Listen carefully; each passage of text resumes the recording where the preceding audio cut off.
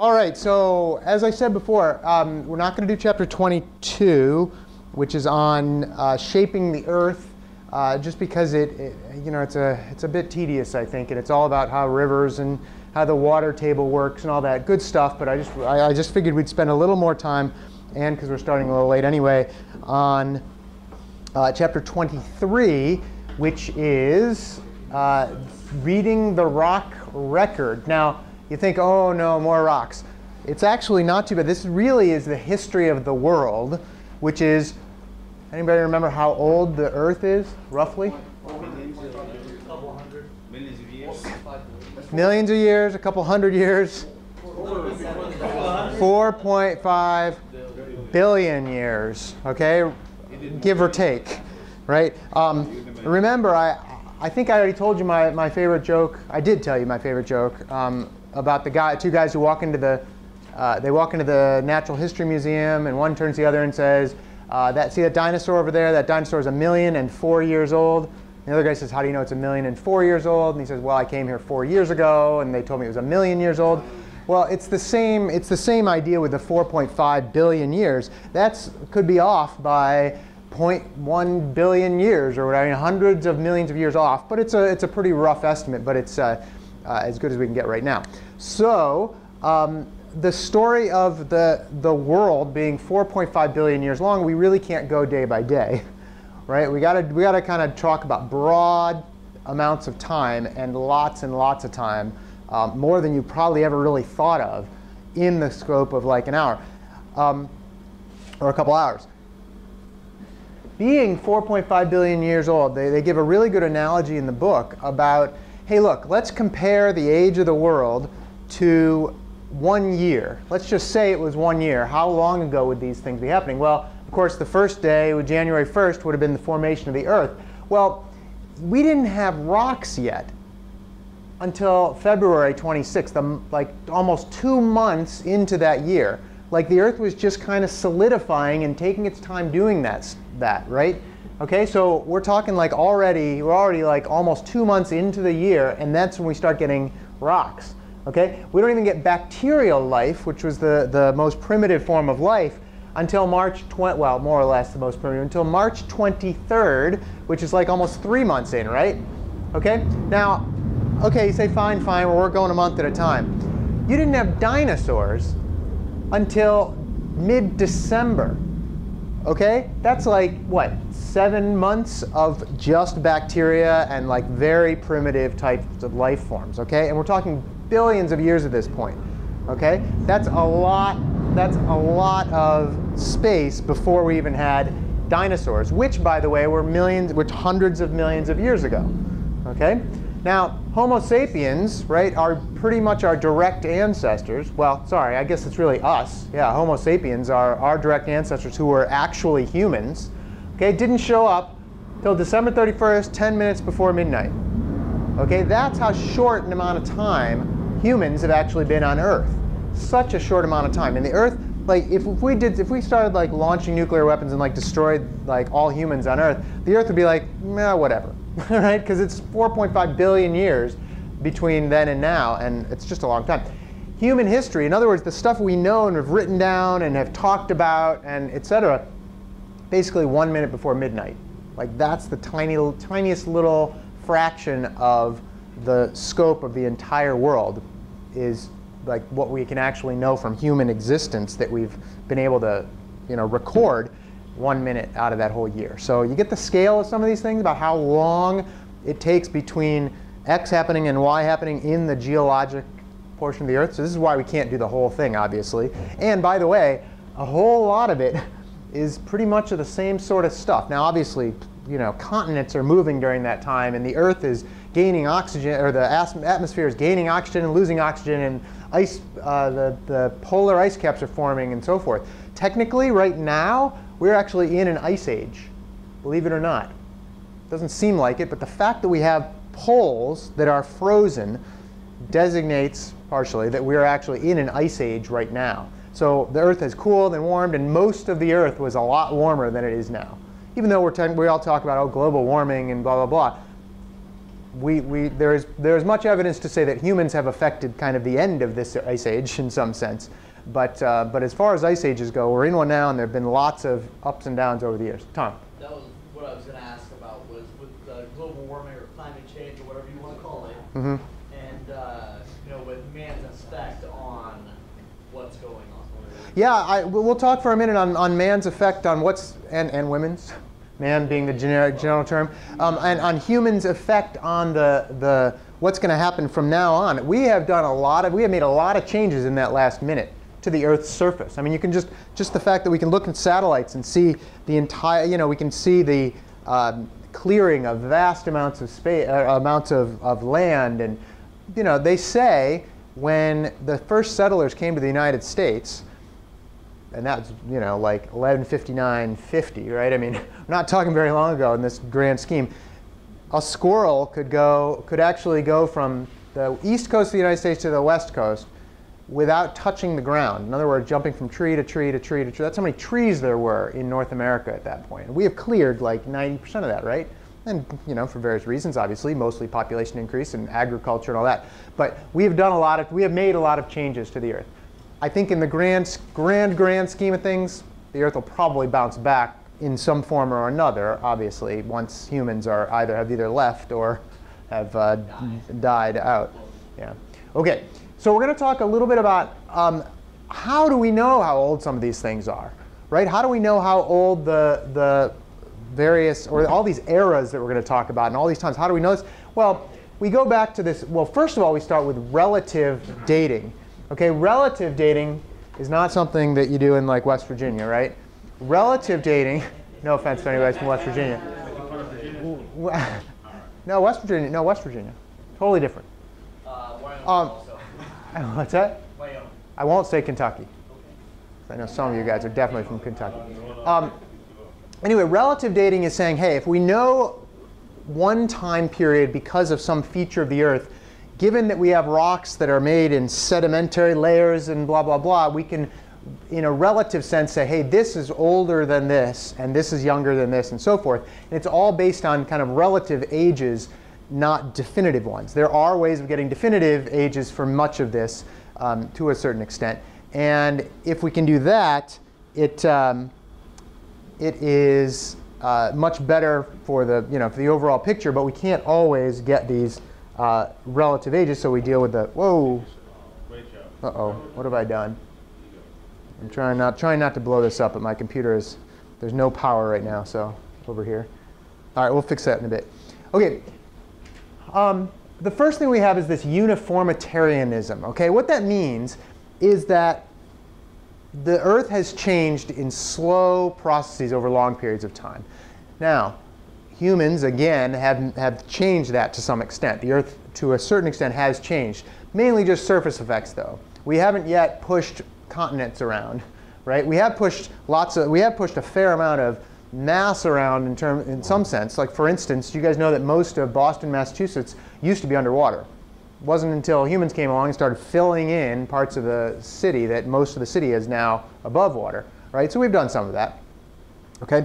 And we have we've affected that to a certain extent, but really the Earth itself, outside of those surface effects, long time and slow processes that go. Yeah, Annie. How do they take into account like catastrophic events? Good question. The good question about how do they take into account catastrophic events? Well, a lot of those catastrophic events are actually reflected in the record of the Earth. So we'll talk a little bit about when the dinosaurs were made extinct, possibly by a giant like meteor or even an asteroid or comet or something like that. You can see the result of that to this day in certain rock layers. So they can take into account something like that. And it really has to be a big enough effect that is kind of that huge thing. We'll also talk about how the moon formed, they think. I've heard various interpretations of this, but at this point the idea is that the moon formed by another giant, almost planet-like mass, maybe the size of Mars, hitting the Earth and like knocking a chunk off that became our moon. So I mean, that's catastrophic. I mean, our moon is a quarter of the size of the Earth. It's like knocking a quarter of the Earth away in one fell swoop. That would be catastrophic. And I don't know that you can see that in the rock record, but we have the idea that's what happened. Yeah? Is it one of the theories that a large enough comet or meteor or something like that came into Earth's gravitational field and then formed the moon? Yes, there are arguments that say that the Earth has captured some other body in its orbit. I think there are problems with that theory based on the fact that it's difficult to have something the exact right orbit to get caught in the Earth's orbit in something especially as big as the moon. So really, the Earth. We'll get to this when we talk about astronomy. The Earth and the moon are really considered a double planet. Like the moon is big enough that you can really consider the Earth and the moon two planets if you want to, which is kind of cool. Okay, all right. So the rock record, and one of the reasons we talked about all those types of rocks and so forth is to get to this stuff. The rock record has effects that come from these either catastrophic events or just long-forming events that you can see by digging into the rocks and like observing them and doing experiments on them. Okay? Of course, because they're talking about billions of years, pieces and parts are missing. So we can't exactly get everything perfect, but that's why geologists keep their jobs, because they keep looking, and they look to these parts where there are lots of differences or lots of missing pieces, and then they dig a little bit, and then you get your PhD because you figured out one little bit of it. So that's the way it goes, right? Talked about relative dating. Relative dating is looking at the ordering of rocks or what's embedded in the rocks or other rocks are involved. Okay, and then radiometric dating, which we talked about like 5 chapters ago, which is where you use some substance of the rock that decays radioactively over time. You measure how much is there. You measure the byproducts of the radioactivity, and then you make some assumptions, and you say, hey, because there's so much of this substance, like lead, left over from uranium decay, we can say, this rock is so old. Okay, we can also look at dating using carbon dating, but rocks are not carbon-based, so you can't really do it with rocks. And you can only do that back to a certain amount. Uranium, very good because it's got a half-life itself of like 4 billion years, so that's a good one. And most minerals have trace amounts of uranium in them, so it works out all right. Okay? All right. Sorry, this is why sitting there doesn't help, because you got to go. All right. Another one we can have, another way we do some of this relative dating, original horizontality. I'm pronouncing that wrong.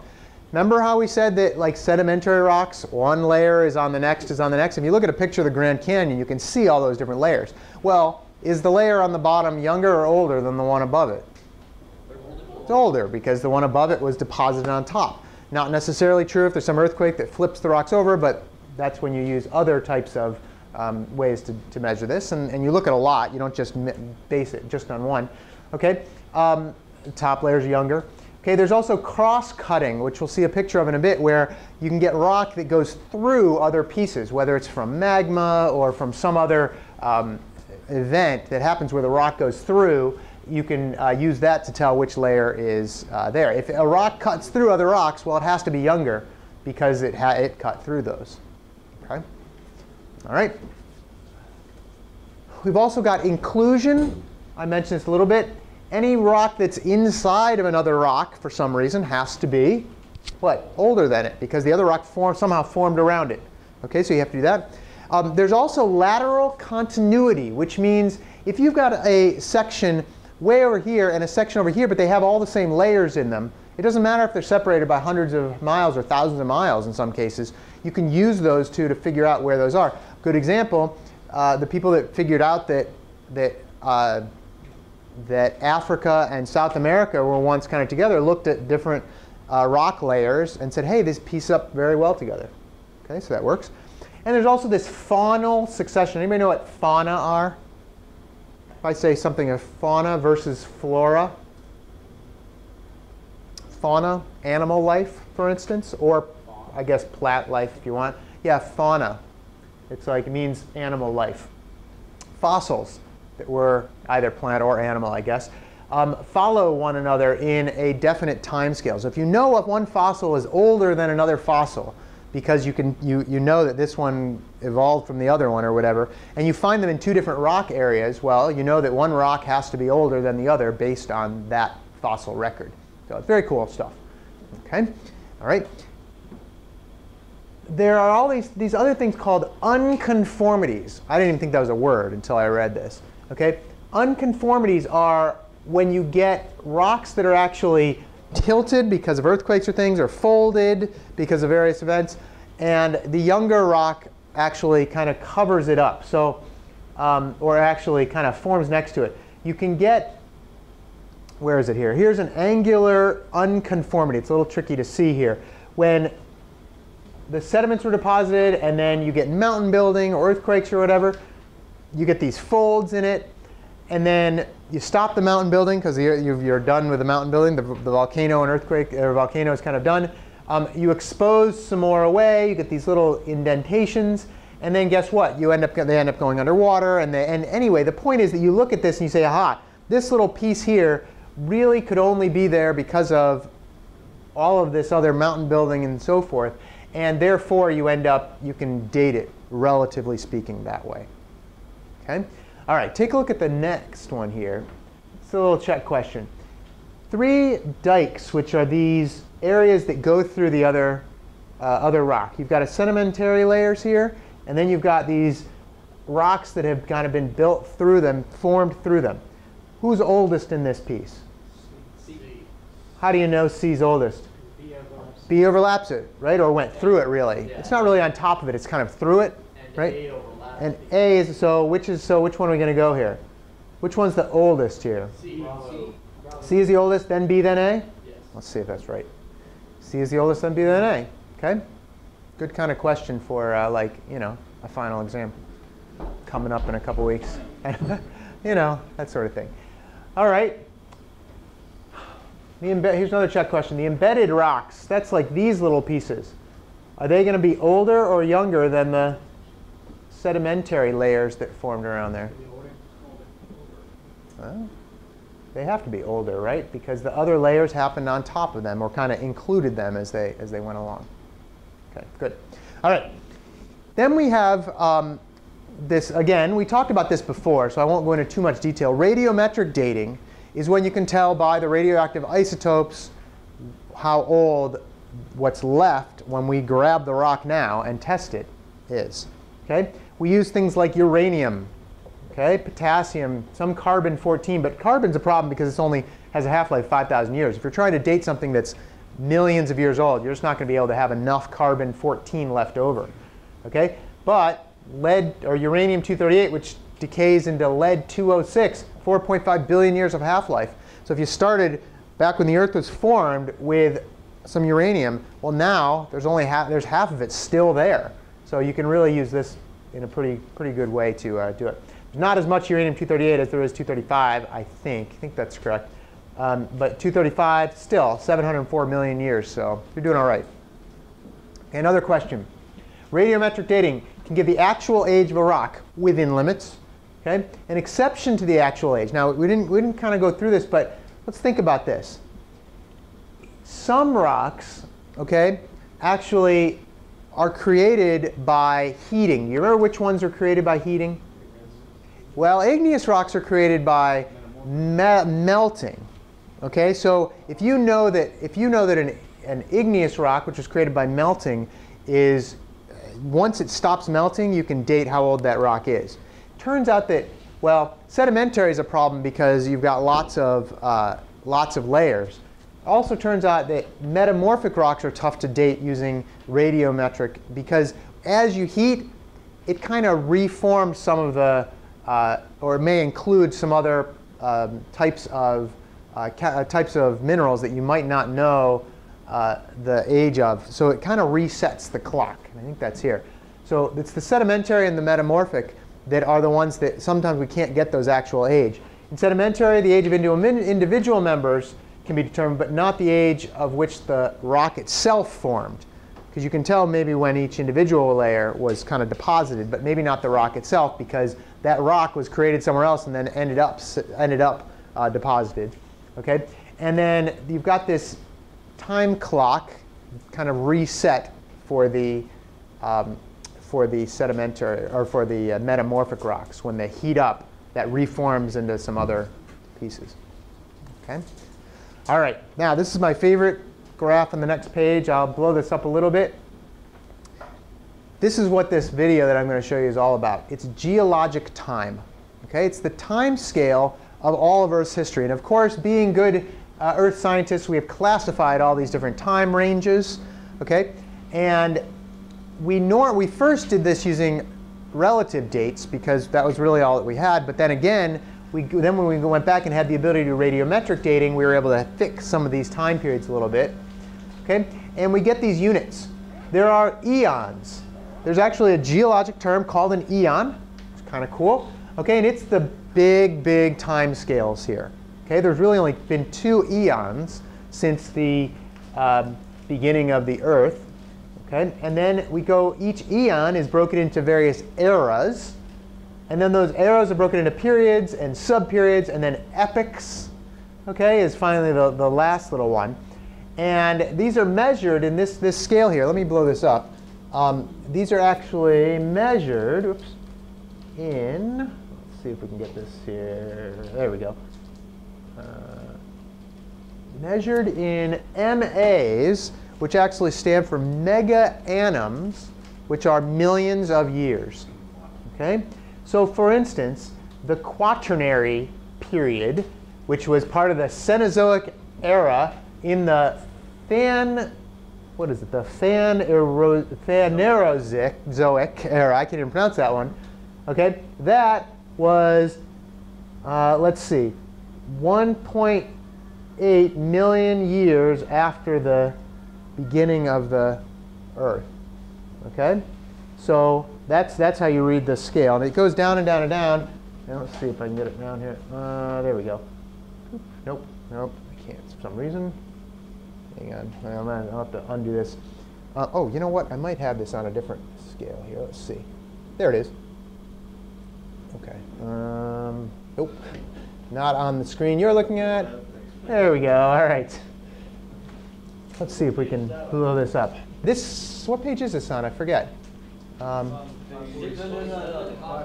sorry. What was that? Oh, the coffee. Sorry. Sorry, the coffee cup out. Yeah. OK. So let's see.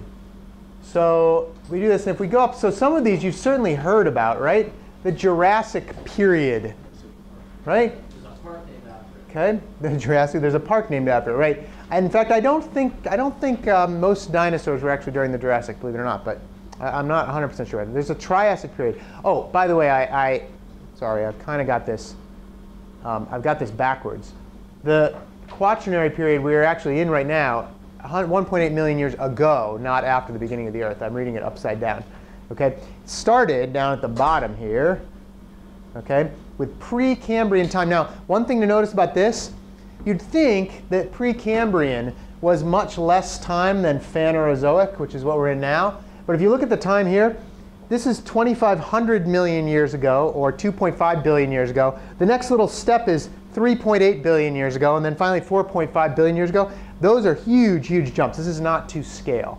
This is just showing you that we don't know that much about Precambrian time, but it was, what? Let's see, 2,500 to 4,500, it's about 2.5 billion years from here to here, right? That's a long, long time, even though that's not, and remember, the whole thing is only 4.5 billion years.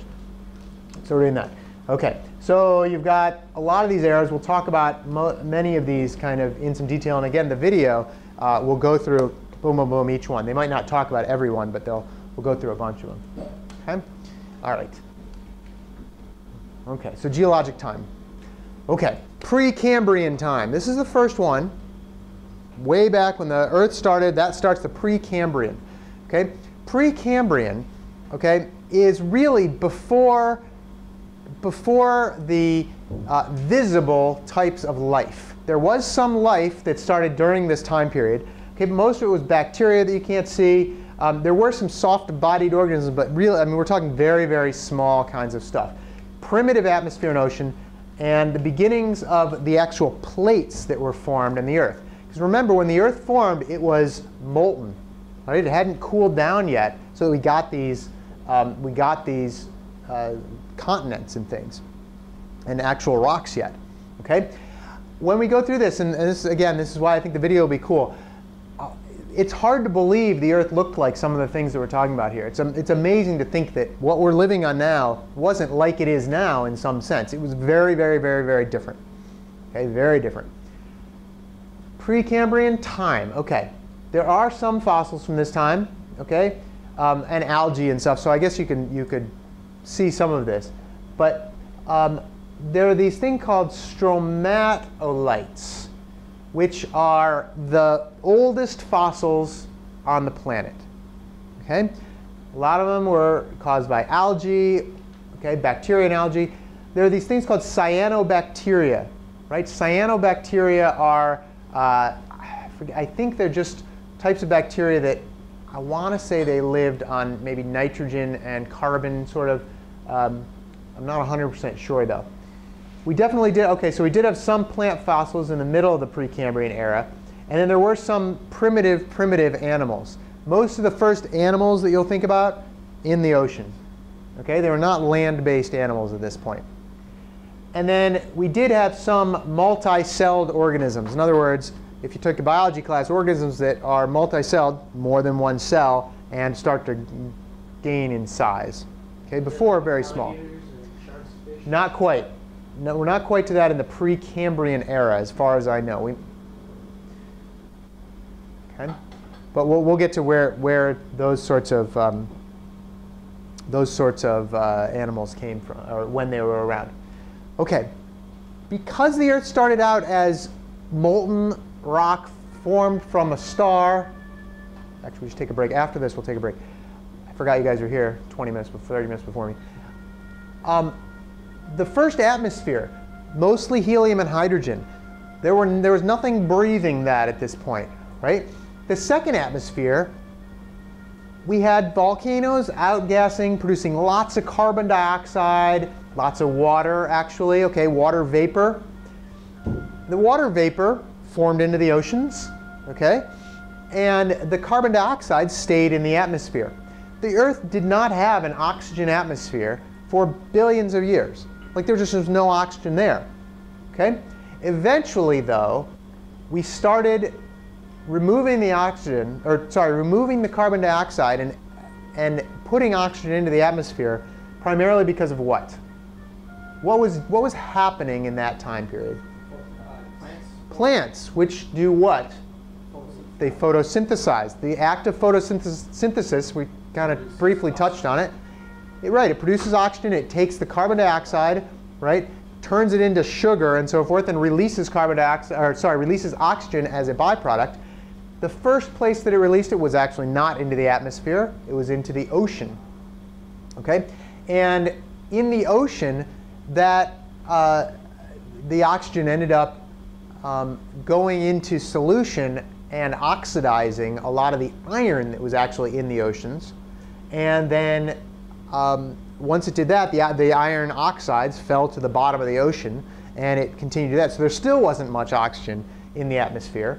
Until later, there was enough photosynthesis, and most of the iron oxides were gone from the oceans, so the oxygen was able to kind of go into the atmosphere, displace some of that carbon dioxide, and then you started getting other sorts of things. The other big one, if we're producing oxygen, and we're producing, remember what O3 was?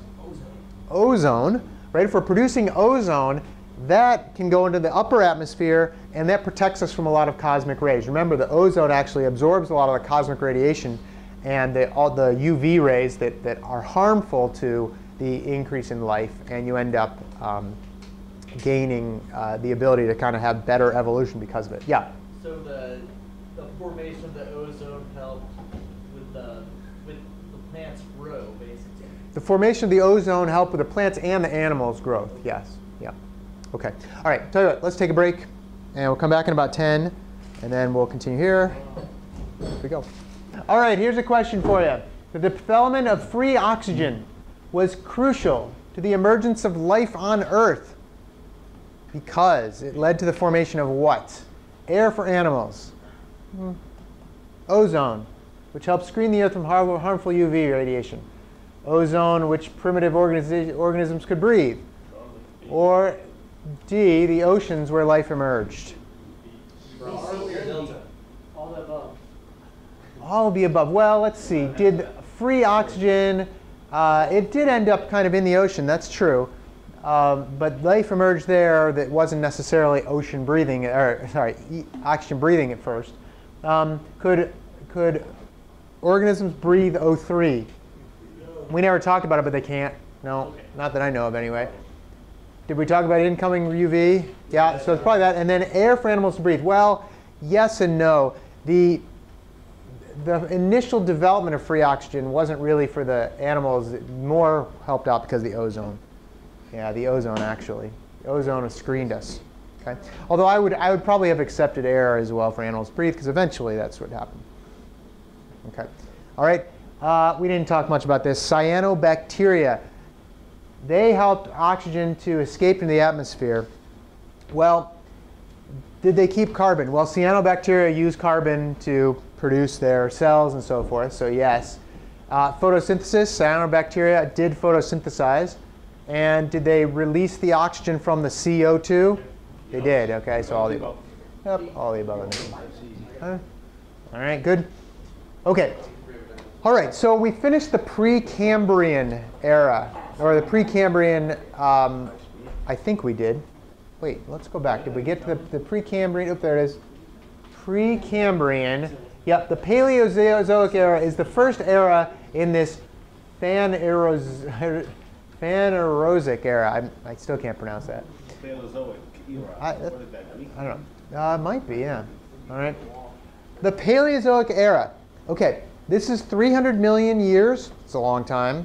Not as long as the billions of years in the previous Precambrian era. OK, but these are some of the ones you might have heard about. The Cambrian period, the Ordovician era, or period, et cetera. I'm not even going to read the rest of them. Devonian, Carboniferous. Okay? The periods, in this case, are designated by changes of the types of life that you're seeing on Earth at this point in time. Okay? We get fossils from this period of time, lots of fossils from this period of time. Well, not lots, but enough that we can start looking at some of the types of animals and plants that existed back in that time. Okay? So each period changed life, changed the plate tectonics. There was a lot of movement of the plates around here in this time period. We also got the sea level rising and falling. Okay? The sea level rises and falls for a number of different reasons, but when the poles are ice forming, when ice forms in the poles, you get a lowering of the sea. When the ice melts, you get a rising of the sea, and that's actually what could be happening now. The Seychelles, which is right next door and part of the Horn of Africa area of responsibility, they say that if the poles start melting more, the Seychelles will be underwater and gone. So not so great if you want to live there. No. This I might mean, be James. off topic, but Yeah. what's the reason for low tides and high tides? Tides are a completely different issue. Tides are formed by the moon and the sun to some extent, and the gravitational pull from the moon. And we'll get into that when we talk about astronomy, actually. But it's when the moon's gravitation kind of squeezes the water on both parts of the Earth, so that's where you get the rise and fall of tides. Yeah. Okay. All right. Good. Okay. The Paleozoic era was in the Cambrian period 543 million years ago. Okay. The Cambrian explosion, we got lots and lots of different forms of life. In fact, I think there was more types of life back then than there is now, actually. Okay, lots of different types of life, lots of it went extinct. We got these hard-bodied organisms, okay, not from lifting, like actual like shells and things like that. Organisms that secreted calcium. Okay, calcium carbonate, which is what forms your bones and forms that hard material, is what formed these outer skeletons of much of these things. In your book, they show a bunch of various pictures of like outer. Here's one right here. May I? This is not one from the period we're talking about. No, this is the next period, but it's like outer shell, like on the organisms. Okay, yeah. All right. So that's that. Take a look at the Earth at this point. Okay, we've got this kind of continent up here with North America, Europe, all kind of together. South America is way down here, detached. This was called Gondwana land. Actually, a cool name. Okay, but Gondwana land is when you had all these, this form of the Earth like this. Okay, notice a lot of this is down in the polar area, and so most of it was actually frozen over at that, I think, during this point. Supercontinent Gondwana land. Okay, North America and Europe were kind of together at this point. We got things like plants and scorpions, millipedes. Okay, the scorpions that they had back then, I don't think the same exact scorpion. I think they have evolved at some point. They were not this big. They were still relatively small. There were, like, eventually we'll talk about insects that were much, much bigger. But no, the scorpions I do not think were giant. They might have been somewhat bigger, but they were definitely on land at this point. Okay. Then we have the Devonian period, okay, another long time ago, 417 million years ago to 354 million years ago. You ended up, Gondwana land completely formed in the southern hemisphere, down south. North America, Eurasia, part of in the northern hemisphere. This was the age of fishes, meaning there were lots and lots of fishes back then. Bony fishes. I'm not exactly sure what a lungfish is. I don't know exactly what that is. And we had lobe-finned fish, another, I don't know exactly what that is. But these guys ended up becoming the amphibians. Okay, so before this period, there were insects on Earth, on land, but in the water, fish and fish that eventually became amphibians. By the way, all of us have fish as our ancestor at some point. Pretty cool stuff. Monkeys were another one of our ancestors. Yeah, well, not monkeys per se, but other chimps and things. What's that? Yeah, yeah. Evolutionary theory shows us that we had fish in our background. Okay. All right. Then we had the Carboniferous period. Okay. This is where we start getting nice and warm climate here. Okay. You get lots of swamps. Okay. And by the way, this is the period when we got most of the coal and the stuff that we use today. So our coal that we burn was 300 million years ago was created. And that's how long, that's a long, long time ago, 300 million years. Okay. We also had insects. We also had this thing called the amniote egg, which basically was the type of eggs that we have now for things like amphibians and reptiles and, well, not so much amphibians, but reptiles and mammals. Okay, and it meant that you didn't have to lay your egg underwater. You could actually lay it on land, and everything was self-contained. Okay, so like what? Turtles. Yep, and mainly the lizards and reptiles and mammals. And it's a type of egg that has the parts of the egg that keep the, well, not the babies, whatever they are, the embryos, yeah, able to live, and you can lay the eggs on land. Okay, so really big development there in the way these animals procreated. Okay, so we had more. Remember we talked about Pangea before? This is the part where we start to see the continents that we kind of know and love today. You can see South America there. Africa is not looking quite like Africa yet, but maybe that's the horn. I don't even know. Maybe it's a horn up there. You've got Eurasia, which is Europe and Asia kind of combined. Okay, and Antarctica down there as well, and Australia. Okay, when these pieces collided, you ended up getting the collision that formed the mountains that we're talking about, because the plates would bounce together or collide together, and then the land's got to go somewhere, and it went up. And that's when you get mountain ranges like the Appalachian Mountains, the Ural Mountains in, I think, Asia. Okay. All right. Still in the Paleozoic era, the Permian period, 250, 270 million years ago. We got vertebrates. Okay. These are the more direct links to reptiles and mammals. Okay. The amniotes with those eggs that they form. Okay. We had a big extinction happening then. 95% of all marine species gone during this period. Okay, not sure why. I don't know why. Maybe people have some ideas why, but I'm not sure. And we lost 70% of the land species.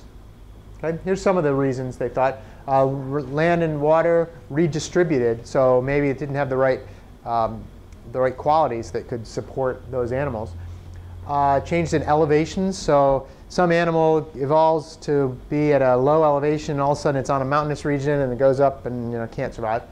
Climate change, sea levels lowering. If the sea level's lower, then there are areas where the sea creatures can't live because there's no more water there, et cetera, et cetera. Okay, so big extinction then. We've had lots of extinctions over the history of the Earth. Okay, lots of different extinctions. That was one of them. Okay, Paleozoic experienced several fluctuations in sea levels. When the sea level rises, what happens? Do the shallow seas cover the continents? When the sea level rises, you've got shallow seas that go above the continents. We didn't really talk about it, but that's actually true. More water is tied up in glaciers when the sea level rises. No, it's the other way around, right? Okay, the climate turns warmer and the swamps form when the sea level rises. I don't think it's a direct relationship. That may be the case, but it's not direct. And then the ocean basins become shallow. The basins are the deeper ones, so they don't really become shallow ever. Okay, yeah, it's going to be A in this case. Shallow seas. Okay. You can actually get more glaciers from colder climates too. So the climate turns warmer and you get more glaciers form. That's when the sea level rises. So really, well, the climate could turn warmer. Okay. Okay, let's look at another one. At the end of the Permian period, the sea level actually lowered. The lowering could be a result of what? Glaciation. Nah, maybe. Yeah, I guess if you get glaciers, right, you can lower the sea. The more glaciers that are formed, the less water there is to rise up, so you can get that. Okay. The collision of Gondwana land. Yeah, actually, when you collide two pieces together, you can get less. You can actually have the ocean. Why would that make the ocean lowering? Yeah, you might. Yeah, I'm not sure about that one. Climate change. Tectonics and climate change certainly can cause the lowering of the sea. Okay, so yeah, I'd say I'll leave up in this one. Yeah, I'll leave up in this one.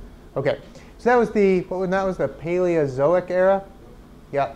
Now we're going to go into the Mesozoic era, 180 million years ago to 248 million years ago. And by the way, we're just doing an overview here. Again, you'll see a lot of this in the video in a few minutes. 3 periods: Triassic, Jurassic, Cretaceous period. The Jurassic period, right? Ooh, we know about that. Triassic, dinosaurs and things. Age of reptiles, the Mesozoic era. Okay? Age of reptiles. Most of the land above sea level. You get seas invading North America. You get the breakup of the continents into the continents. Okay?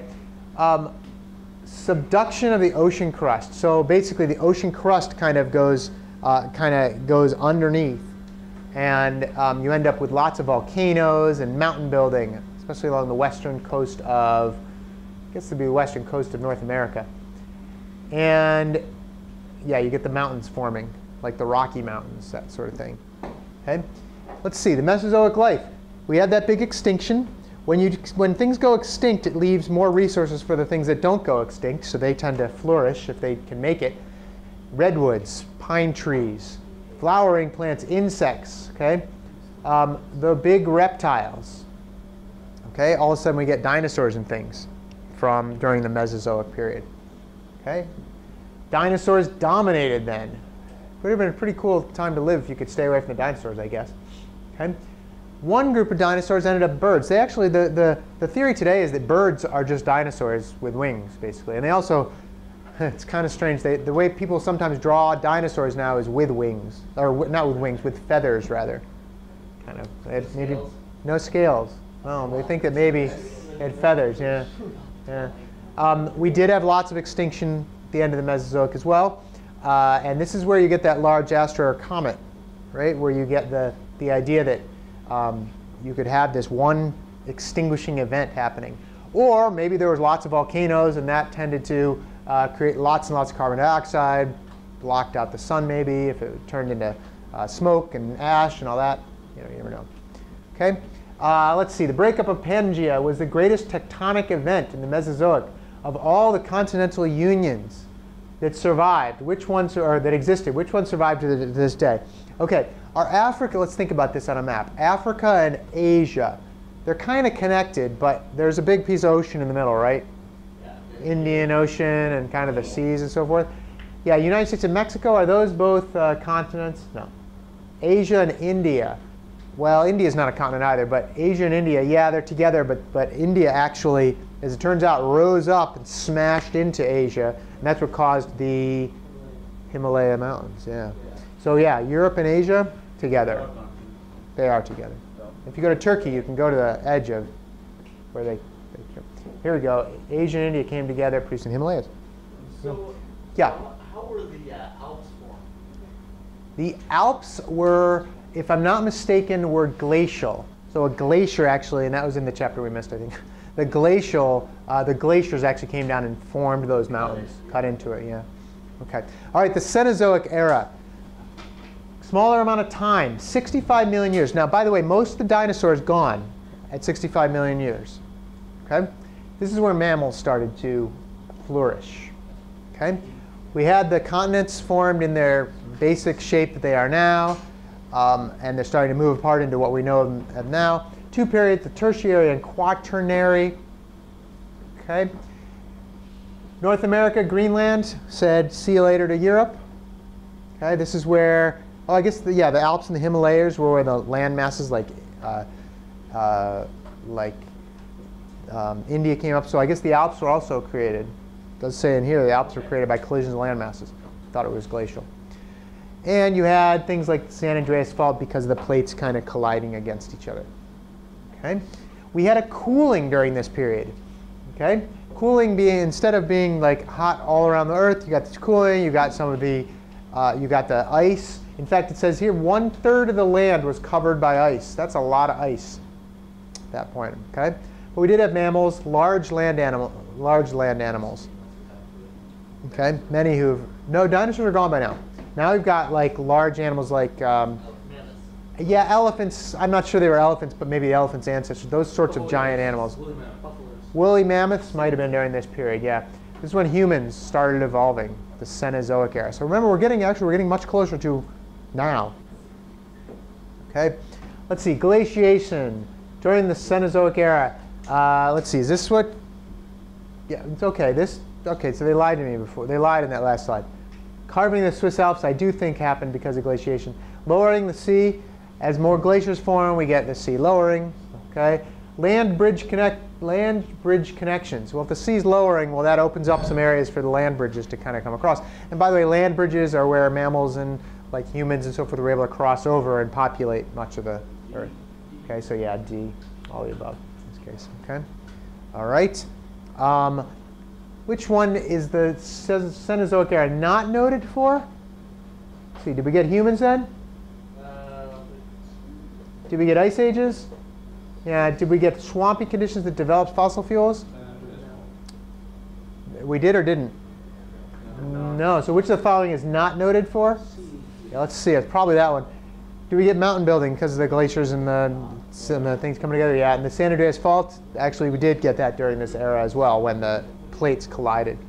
So yeah, remember the fossil fuels were much, much previous, like 300 million years ago, not 65 million years ago. Okay? All right, there we go, swampy conditions. Okay, what's that? San Andreas Fault is in California, between like San Diego or Los Angeles, and that's why California has lots of earthquakes, because of the San Andreas Fault.